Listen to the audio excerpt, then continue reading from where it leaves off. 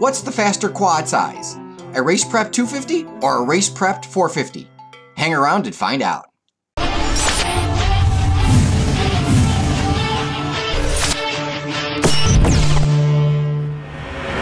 Tech Talk.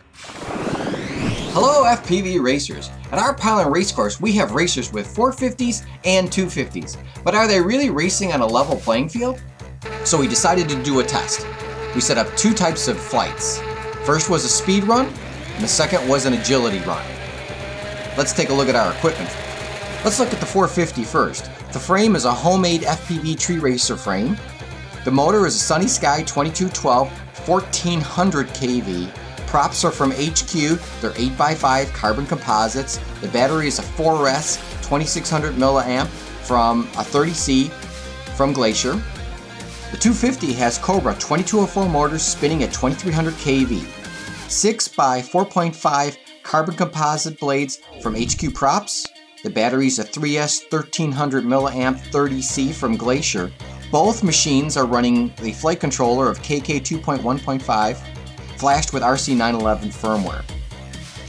In the speed run, the 250 ran an impressive 4.6 seconds. Now, that is a race prep machine, so it should be fast. The race prep 450 did a 4.3, which is 0.3 seconds faster, or 7%. Advantage, 450. For the agility course, we set up 5 figure eights, all at a different distance with different entry speeds and exit speeds. Overall, the 250 is much easier to control through this most difficult pylon course set we have. We're able to brake quick and accelerate out of the turn fast. The 250 came in at 59 seconds.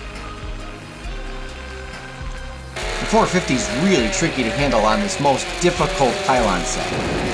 It had a 56-second run, which is 3 seconds faster than the 250, or about 5%. Once again, advantage 450. In both tests, the 450 was about 5% faster than the 250.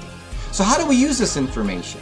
Well, everybody's machines are different. But if you're running a race course and you want a level playing field, you can create a handicap system by running a simple drag race, figure out the time difference, and use that for the handicap. Now, go light it up.